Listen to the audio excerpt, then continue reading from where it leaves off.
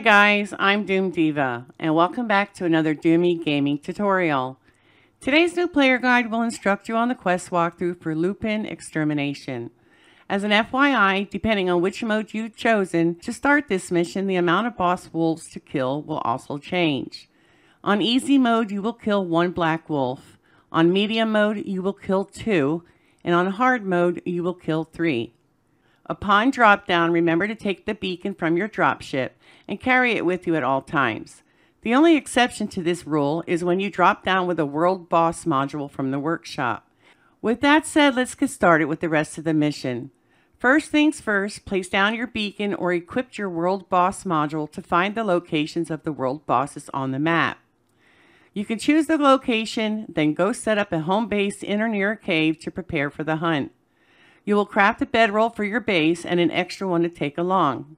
Additionally, you'll want to craft a 1x1 wood or stone base since you'll be traveling and may need to sleep during the night or protect yourself from any storms.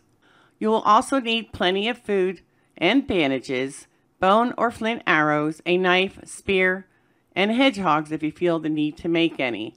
When you're ready to head out, drop down your beacon again and mark the closest boss from your location and head there. Once you reach the boss area, set down your structure and place your bedroll in case you die during the fight. To counteract the wolf attacks, you want to equip enough food in your hotbar and bandages so you can heal. As you approach the boss's lair, he will howl and signal to his pack to attack. Fight the pack and attack the boss to whittle down his health. At some point, the boss will retreat back to his den. Just rinse and repeat the process until he is dead. Then skin the boss and retrieve his wolf teeth. You will need at least 8. Now, if you're running this mission on easy mode, the only thing left to do now is to craft the special weapons using the wolf teeth and an anvil. After you've crafted the items, make sure to add them to your inventory so the quest boxes tick off and the mission completes. However, if you're running the mission on medium or hard mode, obviously you will need to continue to the next wolf location. So place down your beacon and find the next closest boss.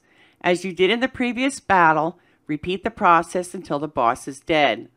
Once all the wolf bosses are dead and you've crafted the wolf knife and arrow, you can return to your dropship.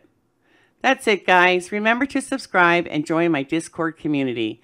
Thank you for watching. Until we meet again, you take care, be safe, and have fun. Ciao.